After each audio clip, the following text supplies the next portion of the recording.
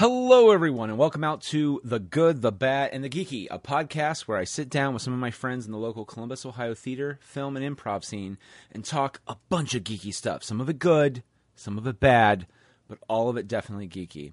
If you enjoy our program, be sure to subscribe to our show on Apple Podcasts and to leave a review.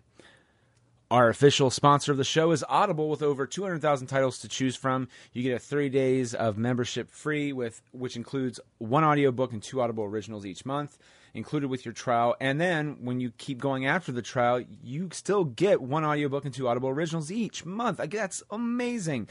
You also get easy exchanges. So, hey, you know what? Say you got that new book, you're not loving it. You know what? So switch it out. Get a new one. Swap it for free anytime. It's $14.95 per month after the trial, and if you're interested, it's just this easy. Just need an Amazon account and go over to audibletrial.com/goodbadgeeky. That's audibletrial.com/goodbadgeeky, and choose your first book free. Download the Audible app and start enjoying your new audiobook. Did you know that we are proud members of the It's All Been Done Presents Network? Well, speaking of the network, Squatch Smashers. Some say it's a scripted rednecky hello from the Magic Tavern. Others say other things, but don't listen to them. If you like your hijinks wacky and your sass extra sassy, then listen in as the simple podcast within a podcast about a paranormal investigator working out at a t-shirt kiosk in a rundown mall evolves into the tale of a Bigfoot hunter, a vampire, a killbot, and Elvis, the necromancer, know what I'm saying, pretty mama? On the run from a nefarious government. Hey, ho-ha. Government forces and random cryptids in the enormous underground series of catacombs. The excellent, somebody probably at the New York Times, if they heard of the show, second season of Squatch Masters continues. Please support the show and others by going to ibdpresents.com. All right, guys. On this episode, I am really looking forward to it. And that is because we have our good friend Erik Sternberger. You can check out his writing at eriksternberger.com, and then you can also check out a project that's very near and dear to his heart and to his wife's heart as well. It's Rescued Ohio, RESCUED, Ohio.org, and find out how you can help out Rescued Ohio and help out all the dogs that need your love and support. So in this episode, the reason why we're kind of talking about Rescued Ohio, though, not the main reason why, but it's one of the reasons why Erik was like, hey, let's just throw it out there, is because we're talking about The Secret Life of Pets 2. Did Erik and I enjoy the movie? Do we feel that there's some flaws with it? Is it funny? Well, find out right after our song. Roll it, Will.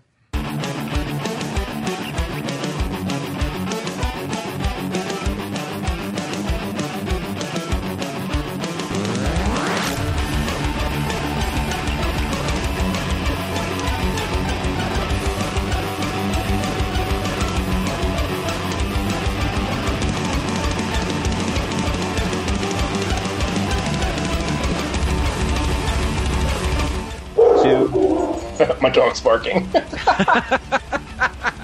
Well, everyone, this is a very special episode because, as you can hear, we're going to be talking about The Secret Life of Pets 2, Electric Boogaloo. No, it's just called 2. And it's a film that, I mean, it features an all-star cast. It has Patton Oswalt, Eric Stonestreet, Kevin Hart, Jenny Slate, Tiffany Haddish, Lake Bill, Nick Kroll, Dana Carvey, Ellie Kemper. Is the Anthony Mackie in it? No, Morgan. Is it Hannibal Buress? Yes. Hannibal Buress. Okay. Bobby Monahan. Harrison Ford is the big new add to the cast. And some other voices too. So, now, did you notice the one? There's one actually that did strike me. Of course, I didn't catch the one with Pete Holmes until I looked it up afterwards. Oh yeah, I didn't either. I had no clue. I didn't catch that Sergei was Nick Kroll until I saw the credits and I saw Nick Kroll come up. I go, well, I bet he was Sergei. Well, isn't that weird too when you're like, because I was listening to his voice, the Sergei, when he was talking in the movie, and I was like, who is that guy? I know this voice. Yeah. And then I was like, oh yeah, of course, it's Nick Kroll. Of course. And you see, the one that really interested me that I saw was Meredith Salinger. Yes. As the cat lady, Patton Oswalt's wife.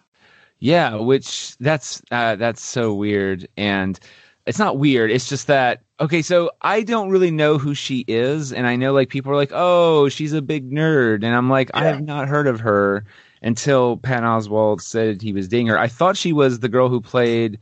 Oh, I feel really bad now. The green. Oh my god, the alien species is escaping me on Star Wars Rebels. She was the Oh, okay, lead. Hera. Yeah, Hera. Thank you so much. Okay, yeah. Well, I was also trying to think of what species he was, and my mind just went, "Nope, you're on your own." And I was like, "No, no bueno." Oh, well, before we go too far about voices, Yeah. the one that really, when I was like just looking at the voices afterwards on IMDb, one that I was like, wait, what was Lorraine Newman? Lorraine Newman. Which one's Lorraine Newman? Additional voices. Okay, wait. And I'm like, how do you have an original SNL cast member as additional voices? That or maybe that's a thing that she wanted done. I don't know. Some people are weird sometimes because I don't know. Well, I mean, you probably are a little bit more read up on that than those people than I am. Like, in terms of like the characters we don't hear, the actors and the characters we don't hear enough about anymore. Yeah. Like, is it Jane Pulley? I'm not saying that right. Jane Pulley. Jane Pulley's a news reporter who was Yes. who was on Third Rock from the Sun, and she's a Jane Curtin. Jane Curtin. Yeah. Oh my God! If this was a live episode, I'd be so fucked up and drunk right now.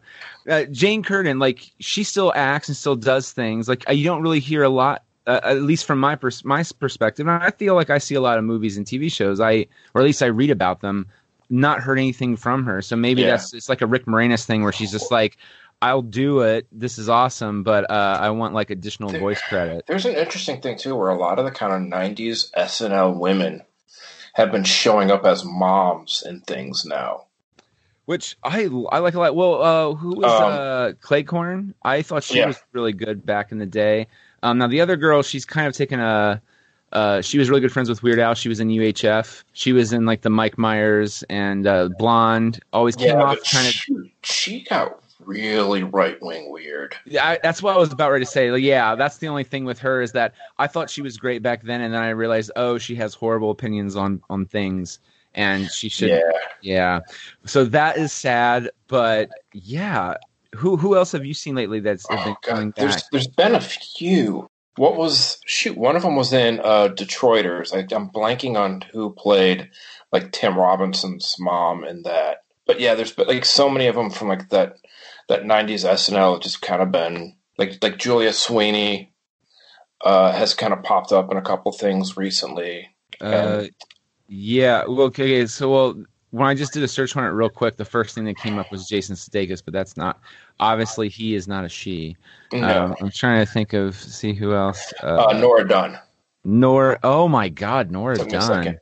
Yeah, she played Tim Rock. But it's funny, like you're seeing, I think, a lot of the comedians that grew up, I think, liking SNL are kind of grabbing some of these great performers that just didn't, I think back then they kind of got overshadowed and screwed out of a lot of roles. Was Dunn the one that actually dated Lorne Michaels and then they had a big falling out? Wasn't that a thing? Or I know there was one actress who dated him and I thought he kind of fired her. I am not sure on that. I don't know why I'm thinking of that. Oh, yeah, because she boycotted Sinead O'Connor. Okay, wait a minute. Hold on. I think this is it. Okay. I think she did. She was one of the ones, I think, who boycotted Andrew Dice Clay. Okay, yeah, Andrew Dice Clay and Sinead O'Connor. No, musical guest was Sinead O'Connor. Andrew Dice Clay was the comedian of the episode. I mean, damn, that was like a 1-2 punch, really. And Sinead ended up getting the headlines.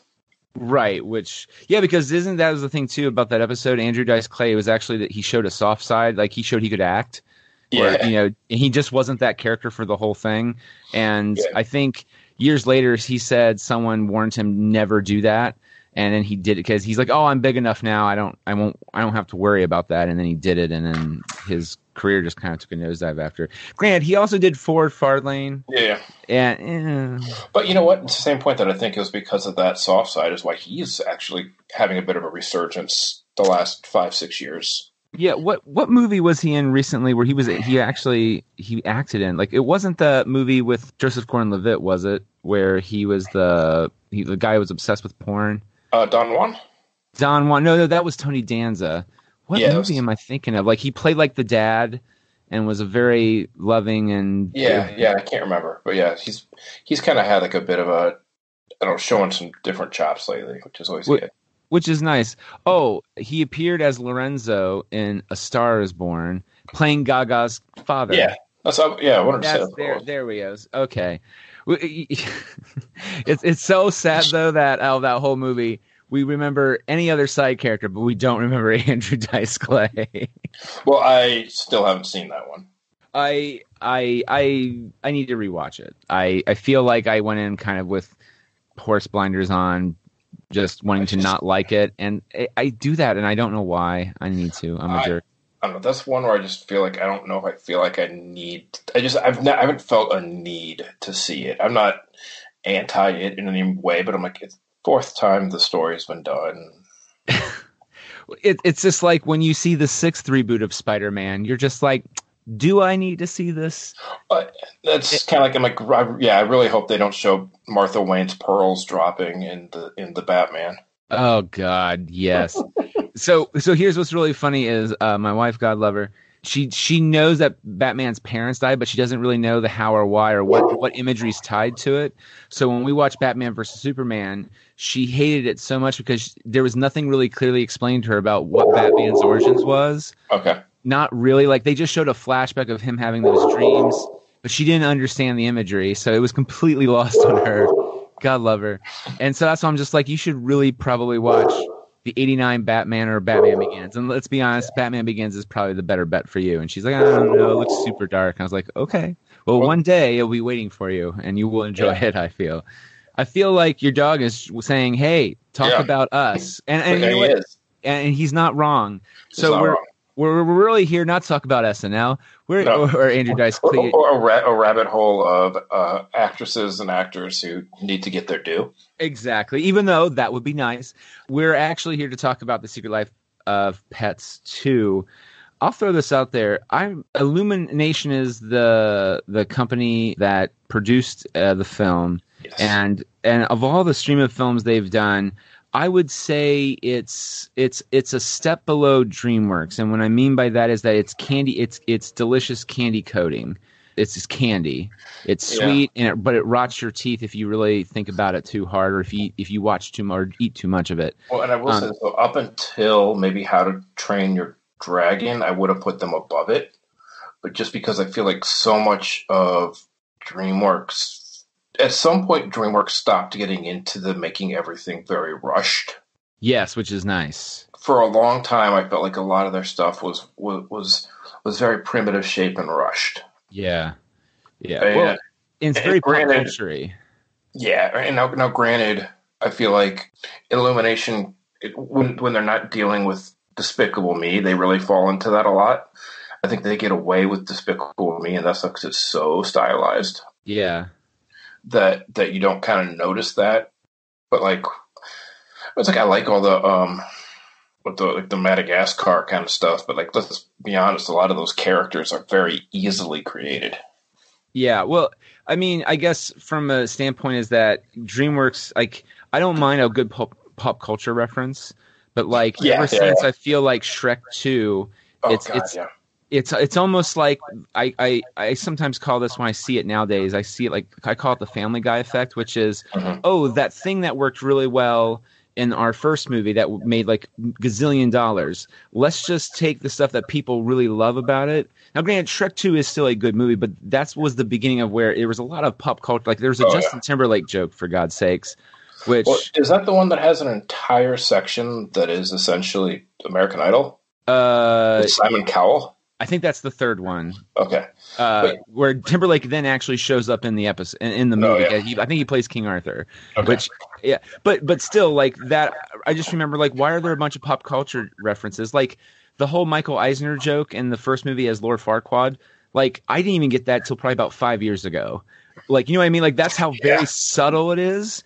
Like, it's literally, he's a short dude and he thinks he's better than everybody else, and so he overcompensates, and that's the joke. But then you're like, oh, it's extra funny because of Eisner and whatever. Right. But you don't need that to make that funny. Like, I feel like they started doing everything very like, just let's hammer home these pop culture jokes. Yeah. And I feel like I remember the first Despicable Me movie came out. I loved the visuals, but I was very disappointed. I actually didn't care for the movie. I thought that Gru's journey to being a dad was just, it felt like Beauty and the Beast, where it's like, oh, we got 10 minutes to go. I guess he has to save the girls now. It felt like, I know it's a movie, but like, at least with DreamWorks, even DreamWorks, I feel like it feels like a little bit more effort goes into some of that. And so I got really turned off by it. And so I feel. Which Shrek, one of the Shreks completely pissed me off. It might have been the third one, where basically the entire message is it's okay to look however you are, and then Fiona changed herself to look like an ogre. I think it's kind of, no, it's not 2. I think it's 3. Yeah, at that point I was like, fuck Shrek. Yeah. Well, so because the second one was where Shrek becomes a good-looking human, and the fairy godmother turns her back into a human temporarily, something like that. And so Shrek and Donkey are the ones that look a lot better. Yeah. And then by the end of it, when they have True Love's Kiss again, they turn into who they really are, which, you know, it's really talking about being true to yourself again, but this time from Fiona's perspective too, which was kind of cool. And they have that great musical number. Then it swaps it and completely betrays that in the third one, which kind of then brings me back here to Secret Life of Pets in a roundabout way. Yeah. The entire concept of the first one essentially was, this is what the pets do when the owners aren't home. Yeah. We lost a lot of that in this one.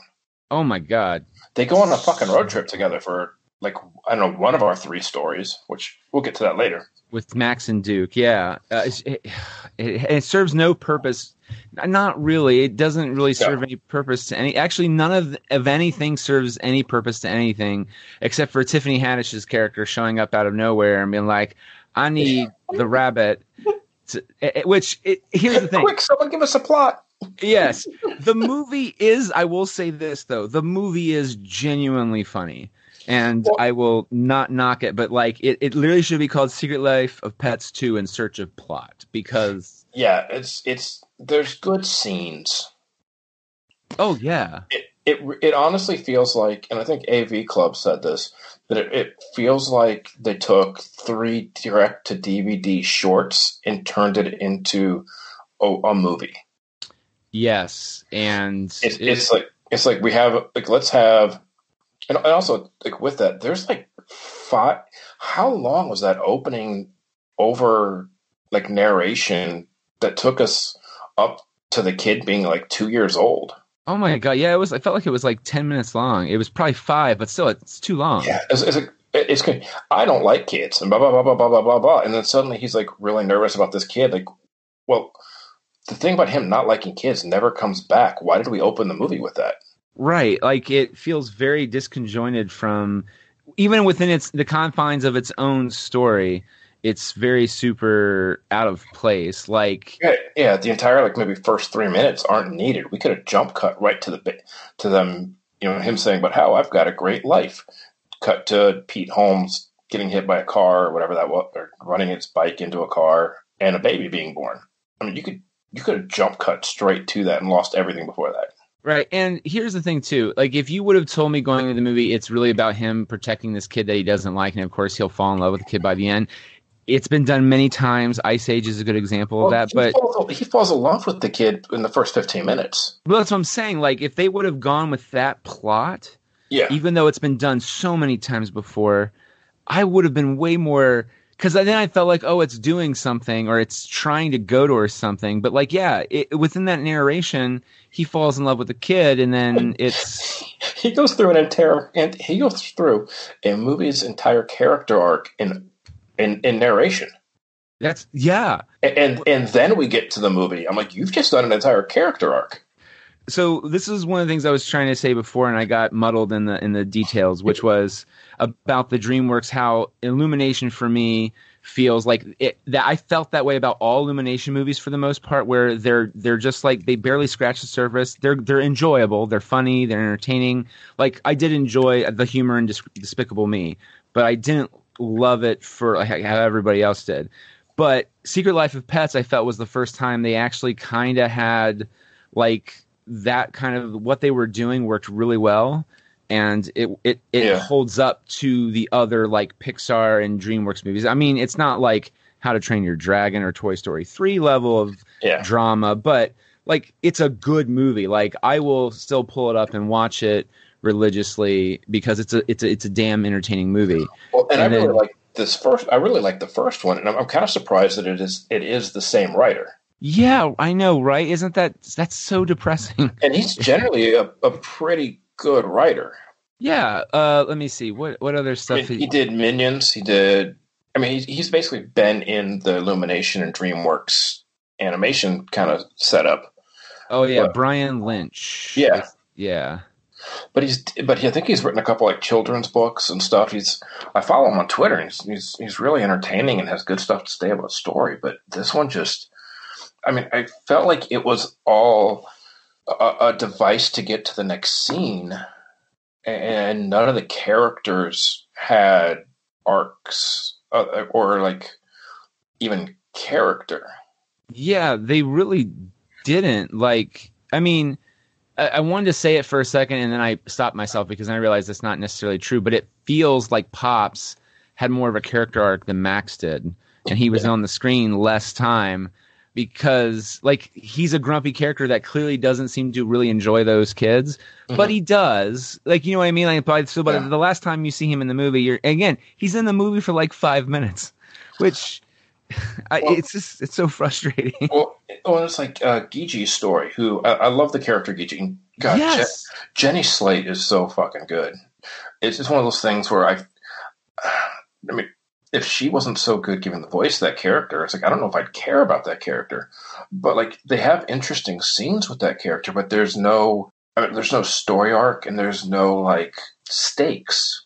They're really because the stake for her would be. If she gets Mr. B back or whatever the hell the thing's called, Happy Bee. If she gets Happy Bee back, Max will love her Bee, in her mind. I thought maybe it was Busy Bee. Busy Bee. Sorry. I mean, not that it matters. Excuse me, Eric and Nick. Busy Bee is a very vital important. It's the plot of the movie. God damn it. Well, I mean. He is the only character that kind of braces a few things, but like, there's at no point does Max say, "Don't lose him. He's very important to me." It's just like, I want you to watch him. Right. There's no like, what would happen if you don't? It's all imagined stakes by Gigi, and there's no returning of Busy Bee to him at the end.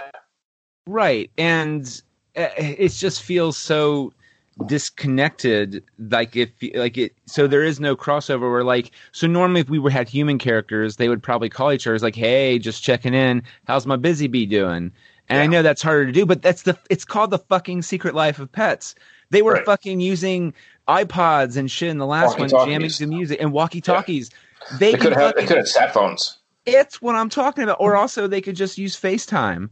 Something. I mean, anything. Imagine a funny thing of like him getting the iPad FaceTiming or something, and trying like can I hear Busy Bee? And Keith just like, yeah, hang on, like making the sound of the noise, her voice. It's like, yeah. What's wrong with Busy Bee? Oh, nothing. He sounds sick. Is he okay?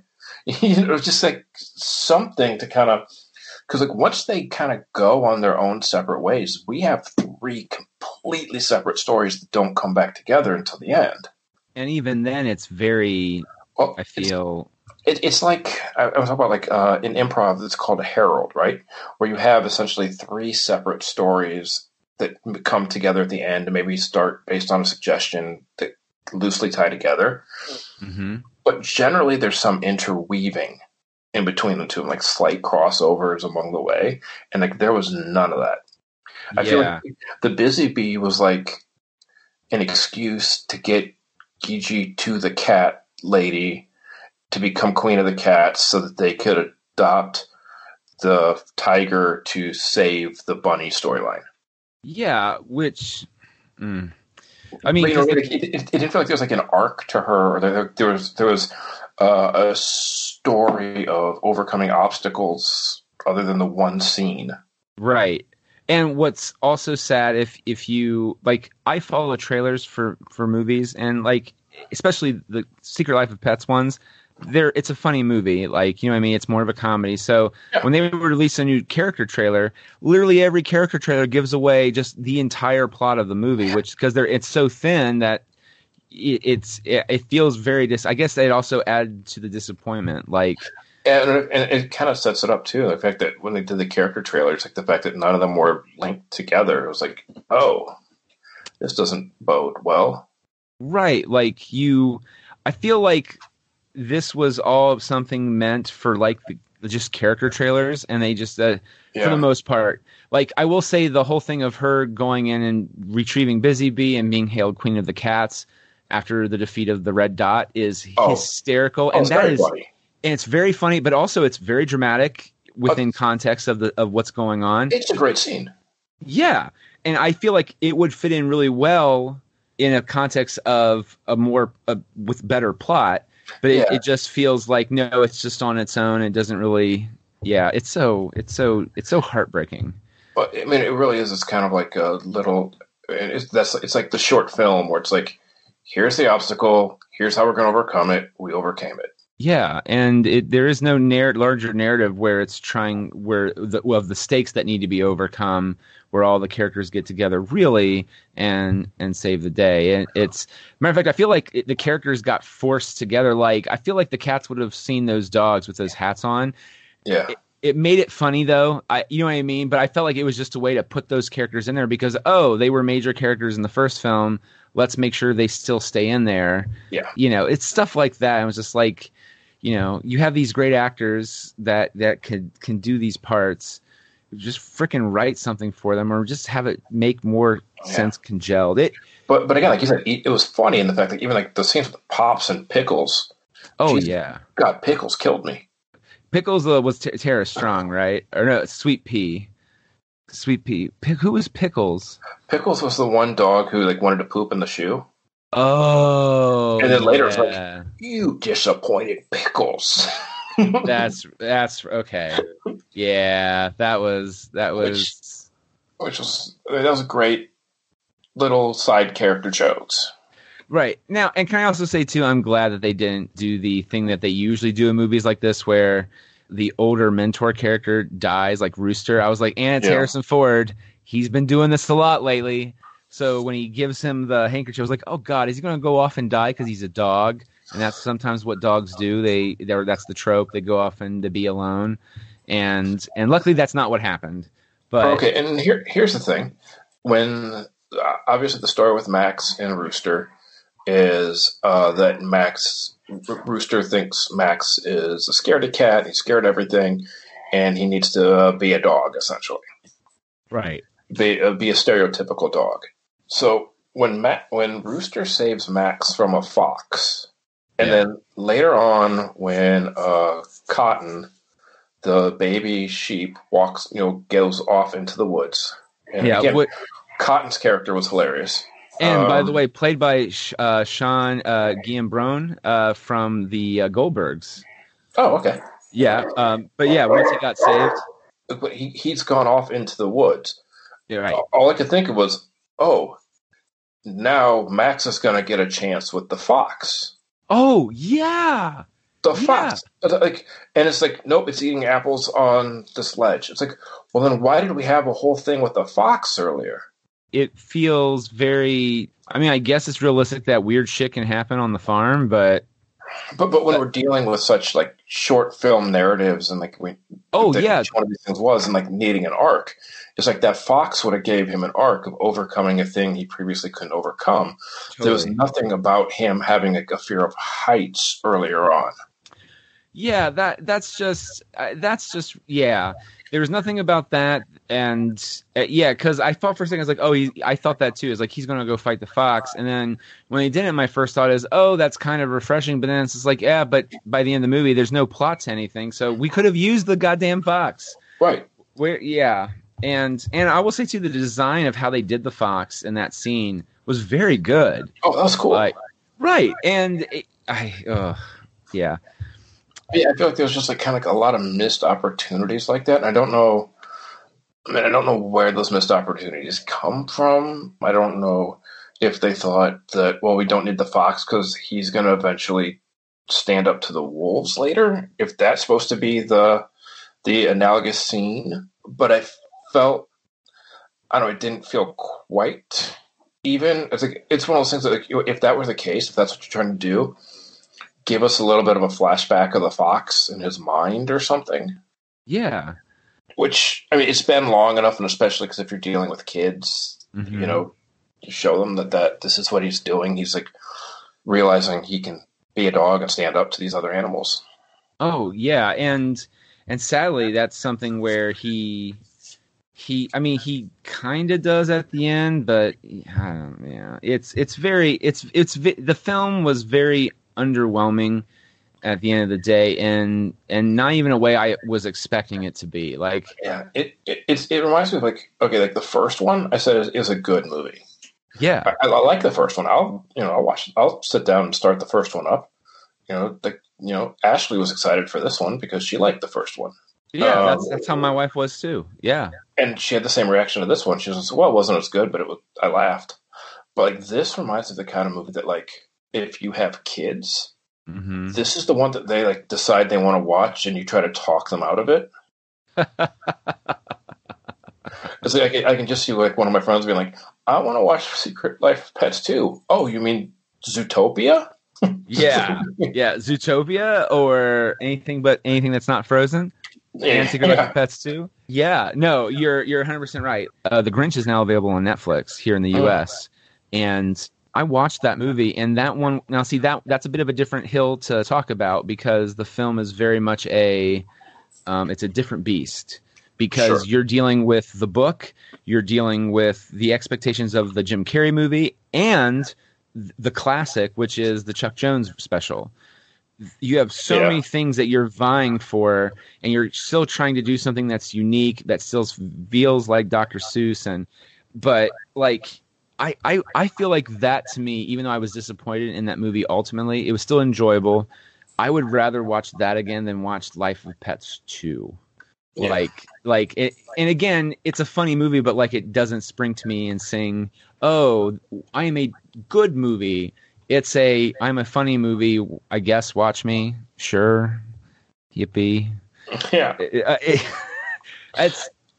it's how very underwhelmed and how I feel about that whole movie, and it was such a bummer because I was looking forward to it so much. Yeah, it was too. It's kind of one of those things where it might be like the most damning thing to say about it, but it's inoffensive. Right. And because, the first one wasn't offensive, you know what I mean? And that's why we liked it. It just had something more, well, a plot, but it had a million things more going for it than this one does. And here's the thing, they're going to make a third one. Yeah. Well, I don't know. This one underperformed. Okay. Yeah. When I say inoffensive, I mean, like, it wasn't bad. There was nothing about it that was like, I got you. But it was like, it's kind of like one of those things. So like, if I do a comedy show, the worst thing I could hear for someone just be like, like, meh. I'd rather I piss off an entire audience than, and I think I have before, then at least you feel something. Oh yeah, yeah. I mean, we're this far into it, and we haven't even mentioned the third plot. Oh yeah, because it's just so the third plot is, and it is actually pretty funny, but it really just feels like it's Tiffany Haddish asking Kevin Hart to put her in the movie. Yeah. And again, I've not seen Night School. I've actually heard it's a funny movie. And every time I see them do interviews together, they are hysterical, bouncing off of each other. But again, it's just Tiffany Haddish and Kevin Hart being themselves, doing a thing together. Right. And now, again, I like the idea that Snowball is still very self-conceited, and which is a story point from the first movie a little bit, where it's part of his character, and they throw that in spades here. And again, he had, to me, one of my favorite moments in the movie, which is during the mid-credit scenes. He creates a rap troupe, and he just starts rapping about Panda, which that was really funny. It was, and I think I missed a line that Molly, his owner, said something about the panda. Like, did she say like he's an extreme rapper or something? And then he's just like, no, fuck that, I'm the rapper, and he starts doing Panda. it felt like I missed a line that made more sense. But the thing is that even if they didn't have that in there, it was still hysterical. That was really Like, funny. it was so funny. It was just literally me. Literally the first like 4 seconds of it was like, did they mention something about the panda besides just the fact that the panda's in the room, that he's a rapper or something? Did I miss that little whatever? But either way, this is fucking gold. Oh yeah. But also the tiger thing, like as much as the first film gets like, look, for a fact they ain't actually like, playing the stereo and shit like that, or not the way that they're showing it in the movie because it's animation, whatever. Uh-huh. I get that, but it's way more believable than them kidnapping and protecting a fucking tiger. Yeah. Over a weekend. Yes. And if Pops, he was there for like what, not even a full day. Yeah. That fucking house, Dukes and Max's house, would have been fucking torn off. Tiger would have pissed everywhere, marking territory. Like, well, and I think that's kind of my problem with this one in general, is that I feel like so many of the good characters from the first one kind of got sidelined, that we actually cared about their secret life. yeah. And that we add in Rooster, the dog, who doesn't have a secret life. He's doing he has a job. That's actually a fascinating thing you just kind of mentioned, like, in the fact that he doesn't have a secret life. He is straight up who he is. Yeah. He never changes. And here's the thing. I usually I sometimes love it, but I usually end up hating it where they say the name of the movie in the movie or the TV show. Sometimes if you can make it funny, or make it feel normal, then it's fine. But you're like the anti-Stephen Woosley? Yeah, kind of. So our good friend Woos, who I love very dearly, like, for example, in Scrubs, it feels very natural to me in the pilot. Then he goes, when I look at you, I don't see another human being with thoughts and feelings. I see just another pair of scrubs walking around. And I was just like, that's cool. But even though there's something, the light goes off and goes, oh, he said the name of the show. It felt very natural for me, but when other times it shows up, I get a little bit, ooh. Every time they said Friends and Friends or Seinfeld and Seinfeld, oh my God. Oh, wasn't that the worst? I mean, those words, they just need to block them out of the vocabulary. Jerry Seinfeld, oh fuck again. It's like, have you seen my friend? What's your friend's name? Jerry Seinfeld. Oh God, Seinfeld. I guess we know what show we're watching. Well, good thing it wasn't the Seinfeld Chronicles, because then it's just like, hey, God. Jerry. Oh yeah, then they try to work that shit in. It's just like, have you seen my friend Jerry? What's his last name? Seinfeld. He has some chronicles, doesn't he? Yeah, the Seinfeld Chronicles. Oh my God, yeah. That made zero sense, but it was every episode ends with him writing in a journal, Sex on the City style. Today, Kramer ate all my cereal. I learned a lot today. I learned a lot today. I learned that jaywalking is still a major crime in Rhode Island. It becomes a running gag at the end of every episode. What did I do today? What did I learn today? Nothing. And it cuts out. George is concerned about shrinkage, was truly dumbfounded or well-founded shrinkage, period. The end of the episode. And then you carry on. Yeah, the bunny stuff, though, it was Snowball, funny as hell, but it just, again, felt like they're just throwing... Where the hell did Tiffany Haddish know about the Snowball from? Yes! Like, what? Like, again, I know this is a kid's film, but, like, put some fucking effort into it, man. You know, like, maybe he's printing off flyers and throwing them out his window, and then we see Tiffany Haddish get hit in the face with a flyer. That makes way more sense. And here's the thing too: to humans, it looks like gibberish because it looks like probably paw prints or something. But to another animal, it clearly says, "If you need help, go to the Super Snowball, whatever the hell he calls himself, Captain Snowball."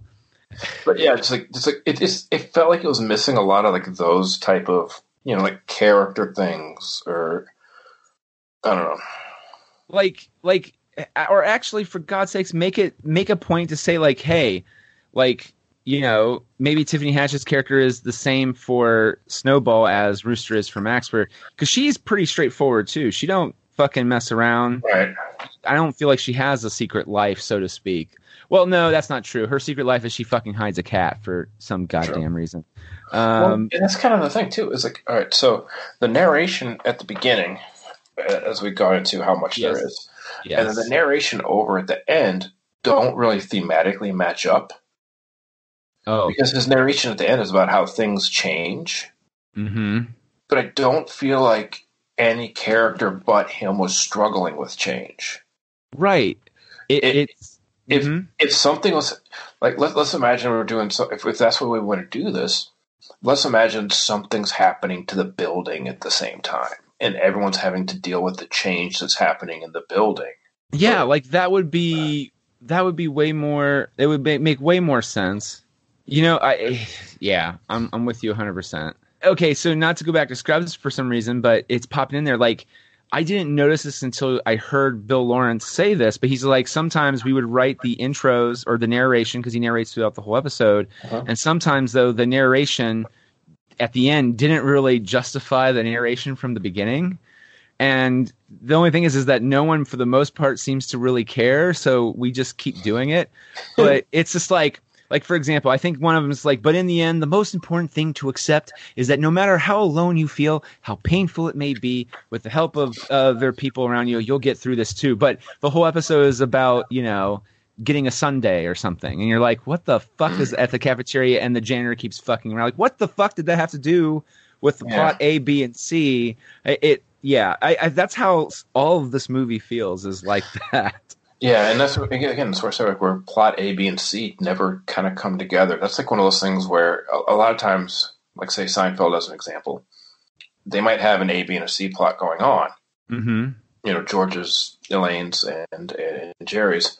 But then at certain points, they might all meet up in Jerry's apartment and then break again, or they meet up in the diner and they break again. They have like reset points.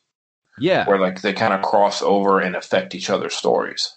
Right, because one of them might actually run into like the other person they're talking about, or they ask for advice about what to do in that situation, and then they run into each other, and then one person tries to, like, Elaine tries to help George and Jerry, but ends up making things worse. And then there's Kramer, who's just he can fit into any situation. An issue Elaine's dealing with gives Jerry an idea in Act 2. Yeah, which then either solves it and makes the problem worse, or just makes the problem so much worse.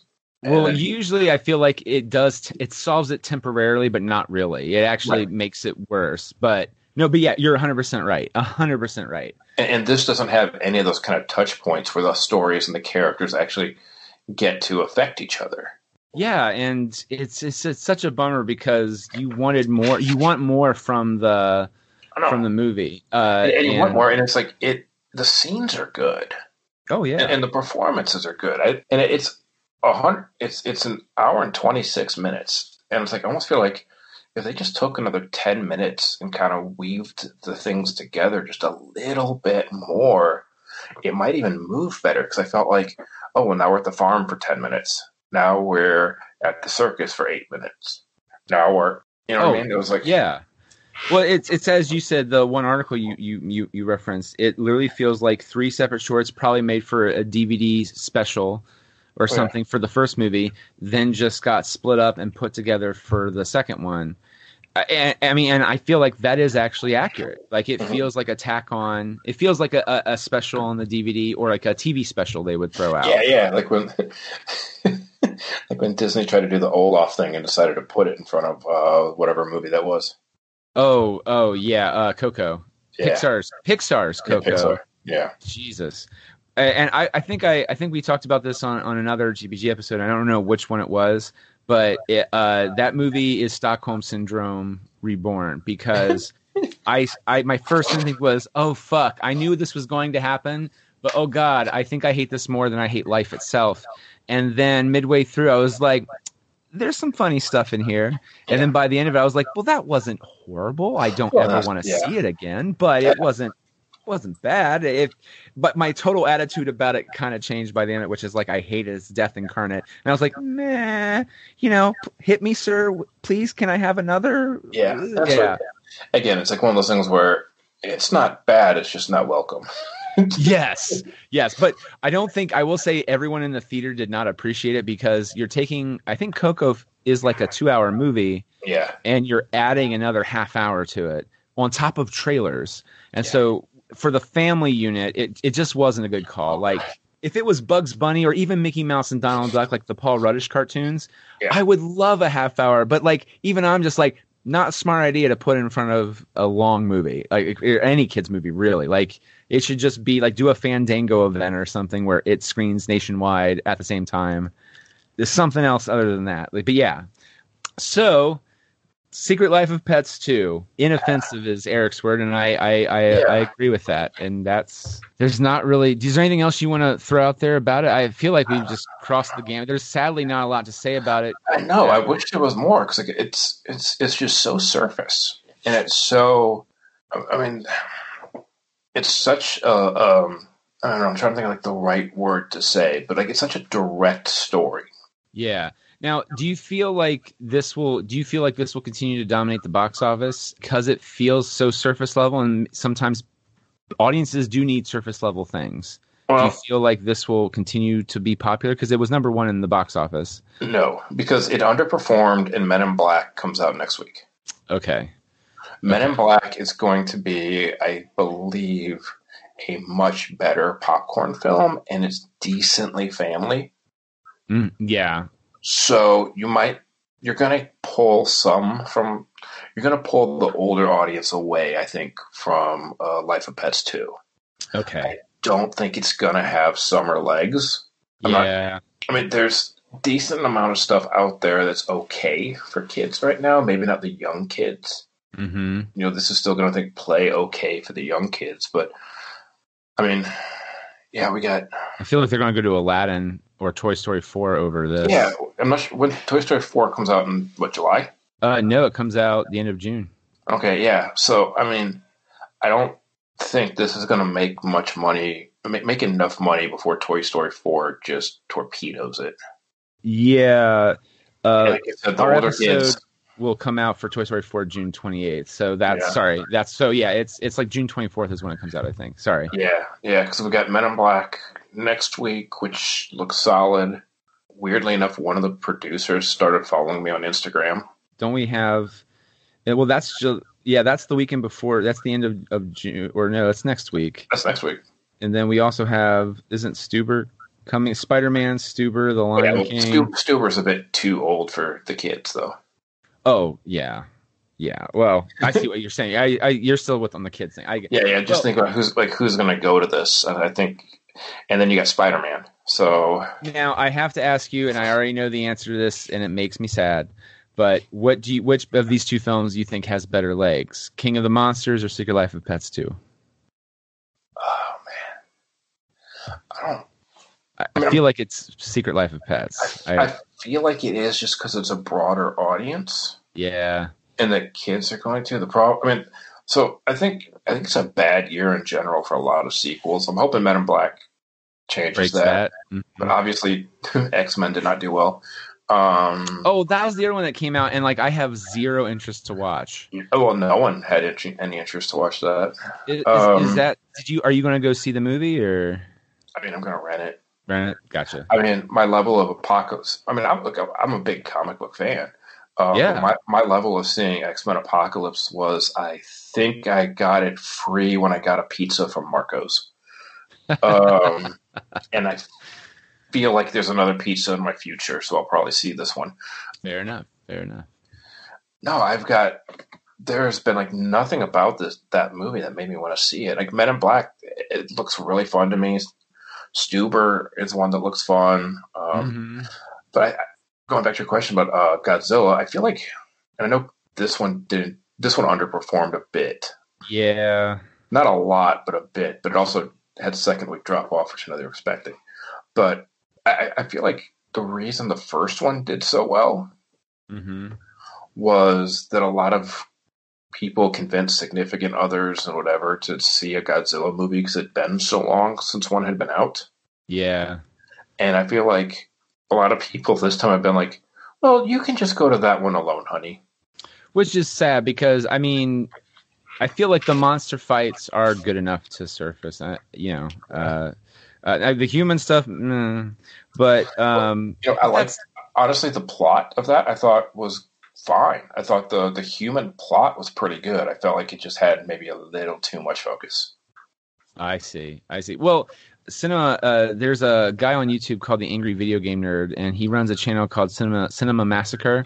Okay. And I don't usually watch his stuff that often, but the dude's a legit Godzilla fan. Okay. And he said something that I didn't think about. And he's like, why is it? And I get why movies have this in general, which is when you have a big monster or any monster, you show it in the dark, or you show it in a thunderstorm or whatever. Mm-hmm.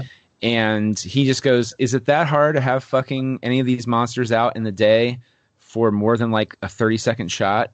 Yeah. Like I just want to see, please, I hope to God, King Kong versus Godzilla, or Kong versus Godzilla, because they don't have the rights to King Kong. They have rights to Kong, which is ridiculous. Anyway, I just hope that there's a fight in the day. And I'm just like, that's a good point. Like, they had more monster fights. So I thought King.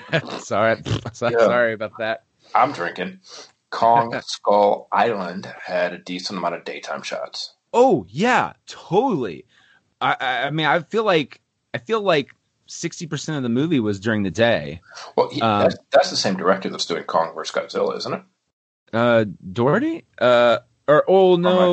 I know who you're talking about. Hold on. Kong versus Godzilla. Oh, he almost died recently because he got into a bar fight in Taiwan or something.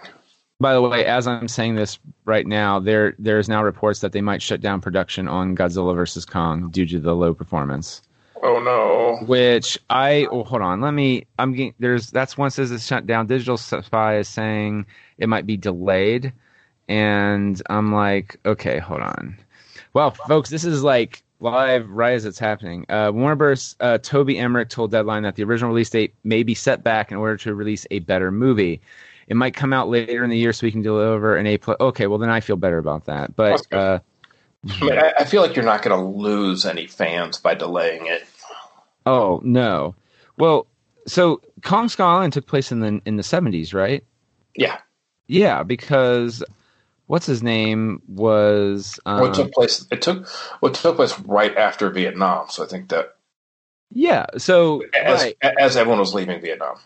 Yeah, someone said is Digital Spy, because they gotta put clicks and other information, and then just what the newsprint said. Corey Hawkins hasn't been confirmed for Godzilla vs. Kong, and I'm like, why would he? He was too young to be. You would have to get a different actor to play him. Okay, I can't read this article anymore. It's pissing me off. Poor reporting. What was it? I think we're talking about Godzilla now, so we know we have hit the point of we have nothing else to add to Secret Life of Pets 2. Now, what if in the third one they have to smuggle in Godzilla from poachers? Godzilla makes every movie better, so I'm going to say sneak yes. Him into the apartment building. I would love that. Actually, no, have it be Godzilla's son, Minya, or Godzuki or whatever, so that way it can actually fit in the building, and then he can make himself grow really big and just kill all the animals in the building or something ridiculous like that. It's like, oh dear, Secret Life of Pets 3 took a dark turn. I was just thinking make an atrium, but whatever. But we'll work that out. We'll work that out later in the storyboarding process. Yeah, we're going to start working on our spec as soon as this podcast is done. Exactly. Well, Erik, thank you so much for doing, as always, any episode that we do for CDG. And to check out Erik's writing, go to eriksternberger.com. And also, in lieu of The Secret Life of Pets, Erik and his wife help out with a great organization called RescuedOhio.org. Rescued Ohio, they help dogs and adoptions and all that stuff, and it's such a great cause. Matter of fact, you have 2 or 3 rescues, right? Well, we have 2 rescues from them. Our last one was a foster fail, which is what they call it when you foster a dog and decide to not give it up. Mm. So and we just last weekend broke 2 out of boarding that the organization's having to pay to board because we don't have enough foster homes right now, so that they could have just kind of a weekend out of boarding and set up a tent in the backyard for them. So for more information, go to rescued.ohio.org. I'll have a link in the show notes, so check that out. And thank you again, Erik.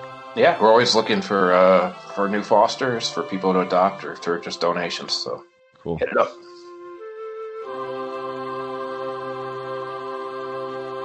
Get out of here without cheese! You're a creep! Go away! We're having a good time until you start up, cheapers!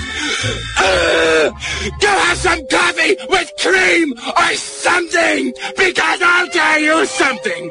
This is a happy place!